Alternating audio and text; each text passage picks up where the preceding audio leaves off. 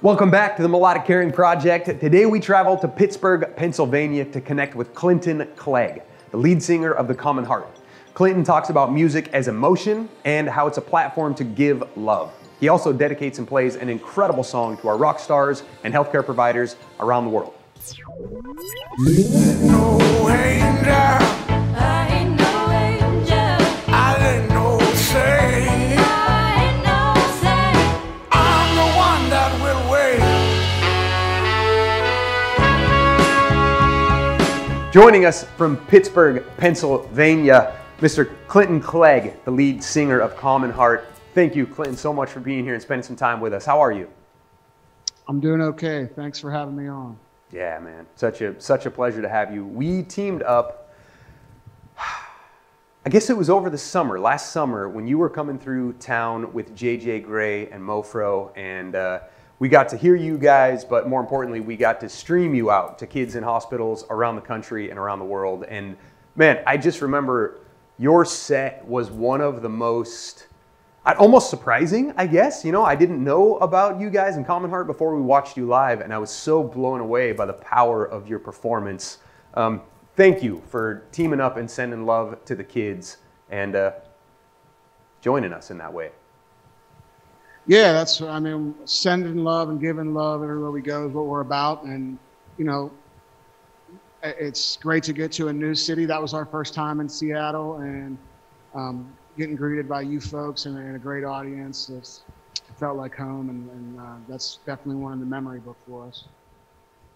Love it. Well, man, one thing, speaking of memorable, that you shouted out multiple times during the course of the evening and of the set was "Give love! Give love!" Yeah. And I loved that, and I have to say it's super notable that it wasn't get love, it was give love. And, you know, I mean, well, one, thank you for doing that. You know, just the message, promoting that message while you're on tour. But what does that mean to you when you're out on the road and using your music in that way? It kind of came along as we, you know, when we first started the band and we started to go out and play in front of audience, it was really about the songs. It was really about just being a musician and sharing our songwriting ability and what we can do. But then you kind of slowly realize over time that, you know, it can be more than that. It can be a message. It can be a positive feeling. And we want to incorporate that into every show we play, to have our shows not only be about the songs, but also be about the message. And it grew into something that all of our fans latched onto, because I believe that people need that. People need to feel good. They need to escape the stress, and it becomes more and more apparent every day we move forward. And it's just became our motto, our mantra. It's something that we all believe in, and it's to bring positivity to the stage and see it get response from the audience. It lights up our whole world. But, you know, the message you bring, the performance you put on it, you can sit here and analyze and prepare and walk through what you're about to deliver to an audience. How they receive it is up to them, and everybody walks away with something different. So, you know, I do feel an obligation to put it all on the line every time, song, music, and message, just so that that can all be there for any person or fan that's out there listening. Yeah, sure. And what, you know, with going into it kind of with that in mind, what's the strongest music memory you have? Do you have a memory that was just kind of a really standout, profound moment? Oh, I have a few, you know, mostly do come from just travel in the past couple years with the band. A lot of personal moments, just getting to know my bandmates and seeing the country. As a young band, you know, going into all these theaters for the first time is a memory that I certainly cherish, like the Neptune Theatre. I think fondly on getting on that run. We got to go to the Fillmore in San Francisco. We got to go a little bit after that. We got to go to the Georgia Theater. just all the things we've done musically in the past couple of years are just, you know, just so inspiring and kind of mesmerizing that we got to do that and play for some of those audiences with JJ Gray and everybody. And just, I don't know if there's one, but it's kind of the collective one of just the past couple of years have just been really special. Yeah, I love it. Okay, so another one, and this is a harder one almost. That's all right. Do you have a word that you can wrap up what music means to you? You know, kind of that collective experience and all of those things. What's one word that represent what music means to you? Emotion. It covers every landscape of that word. We've all been angry, we've all been sad, we've all been happy, we've all been excited, you know, and for all those feelings and all that emotion, I could tie song to it. I could tie my favorite artist to it. And that's kind of how I feel about it. Yeah. Emotion. I was able to narrow it down that time. Well done, and actually pretty quickly. That's impressive. And agreed, man. I don't know that there are. I mean, I can't think of another way to connect with somebody that can access emotion so quickly and so just in such a powerful way as music. You know. Speaking of giving love, do you have a specific song that you'd like to perform and dedicate to kids in hospitals and to our healthcare providers out there? Yeah, I do. This is a song off the Commonheart's second record. It's a song called Wait, and it's about love. It's about waiting for love in a way. It's about knowing when you have someone beautiful in your life and you're willing to do whatever it takes, even if that means having to wait a long time to get there with them. Beautiful. Do we have, you got some specific kids and hospitals you want to send it out to? Oh yeah, I definitely do.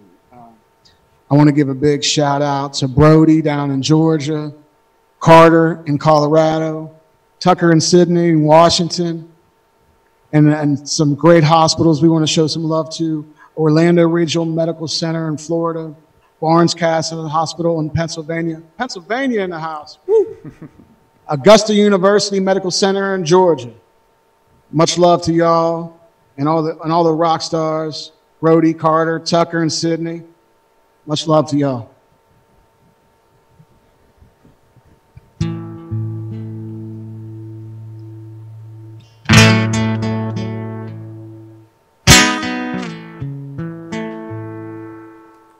I was a drifter when I found you.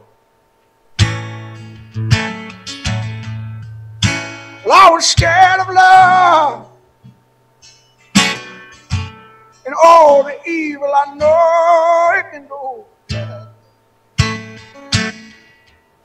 But I took my time. Then I hurried up. I'll be down doors for your love. I had no love. See, I ain't no angel. I ain't no saint. I'm the one that will wait.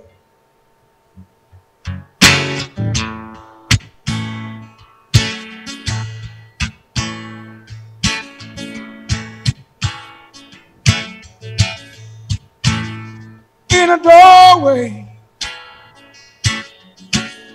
that's where I kissed you goodnight. Then you went home to your man. Oh, but you already had a fight. Well, I know that I was wrong, but it felt so right. Change both of our world, Lord, in just one night. Oh, I ain't no angel, I ain't no saint. I'm the one that will wait. Oh, Lord, I don't care what the people say. You give me the best days of my life with the worst of the year. Oh, when I'm away from home and you're feeling all alone, just know I'll be coming home soon. Oh, yeah. I ain't no angel, I ain't no saint, but I'm the one that will wait.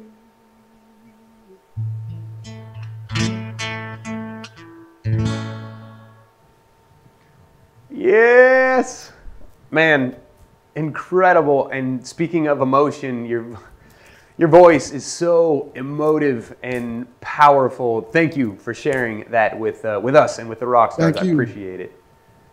Oh yeah, thank you so much. Man, any final words you want to leave with folks before we go? To all the rock stars in the hospitals, keep your positivity up.